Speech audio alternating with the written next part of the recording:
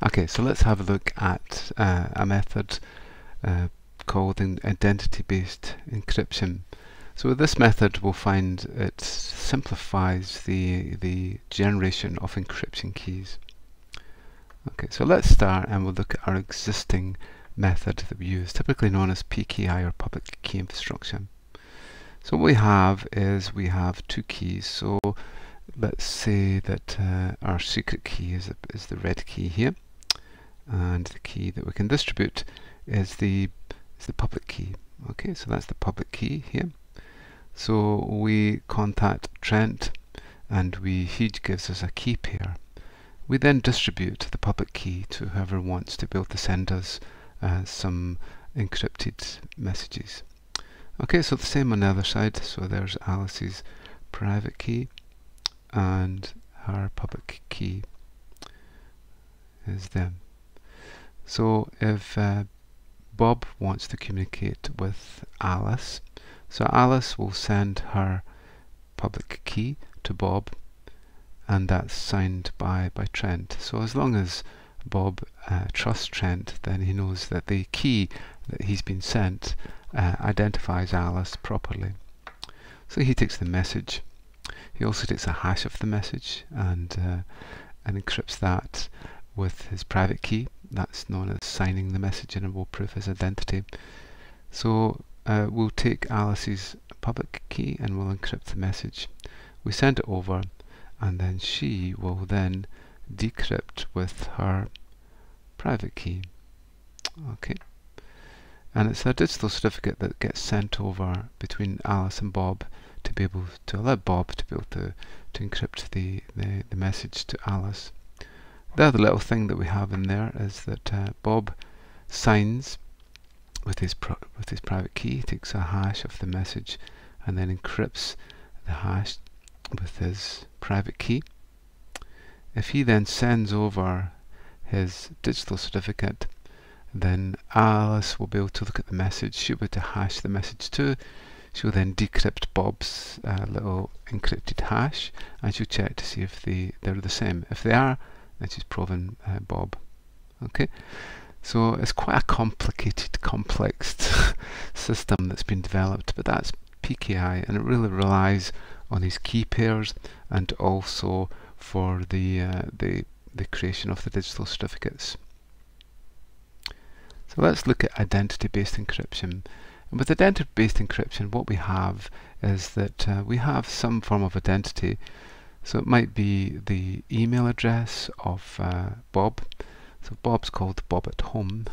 And then we create a trust domain, and then we have a trusted private key server, a TPG. With this, we have some shared parameters between Bob and Alice, and these might be short-term parameters that we could use, or they could be long-term ones. So Alice doesn't actually have to know Bob's encryption key. What she'll do is that she'll use something about his identity that will allow us to be able to create a unique encryption key for Bob based on the shared parameters that we have. Okay, so then what we have is that we'll take Bob at home as his identity. We then do a calculation, and we'll end up with Bob's public key. We'll send it over to Bob, and then Bob will actually give his identity to our TPG, and that TPK, and then that will generate his private key that's actually used for the message, and he'll be able to decrypt it. In this way, Alice can send encrypted messages to Bob, even though Bob doesn't actually have an encryption key. So what we end up with is an encryption key. Just like a public key in RSA, we end up with an N or a modulus value. So that's an E and an N for our encryption key, and a D and an N for our decryption key. Then we take the message, we raise it to the power of the encryption key, and we take mod N, just like we do with RSA. And then on the other side, we take the cipher, we raise it to the power of D, take mod N, and we get our result back again. Okay, so the specialness in IBE is really around the generation of the encryption keys, the D and the E value. So let's look at the code, and we'll look at an example to see how it all works. Okay, so we have the code in here. So in this case we've got our two IDs and our message, and then what we're going to do is we're going to generate our new keys based on that. So Alice contacts the PGK, and then she'll be able to get the public key of Bob. She'll be able to generate the public key of Bob because there are certain share parameters.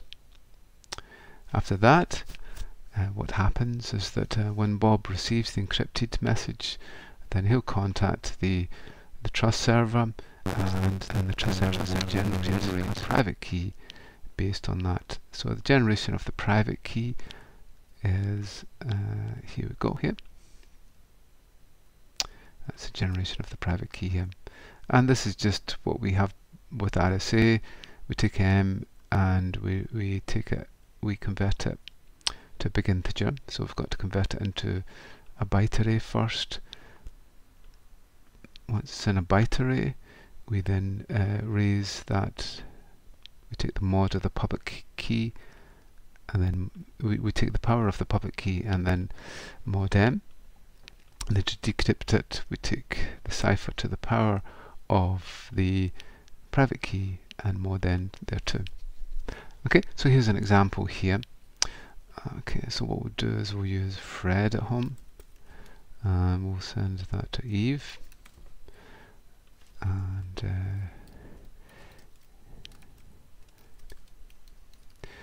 good or bad. Okay, so now Fred is going to send to Eve, and this is the message here. Okay, so there we go. So it's sent through the message. So we can see here, then we have there's the recipient and then the sender. This is the public key that's been generated.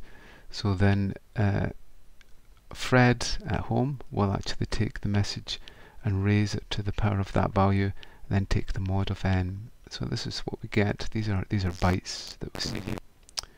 And then on the other side, Eve will actually then take she'll generate the private key that's required, and you see the private key is always bigger than the public key, and then we get the result back here. Okay, so that's demonstrated how we can use IBE. The code is on this page here if you want to have a look at it.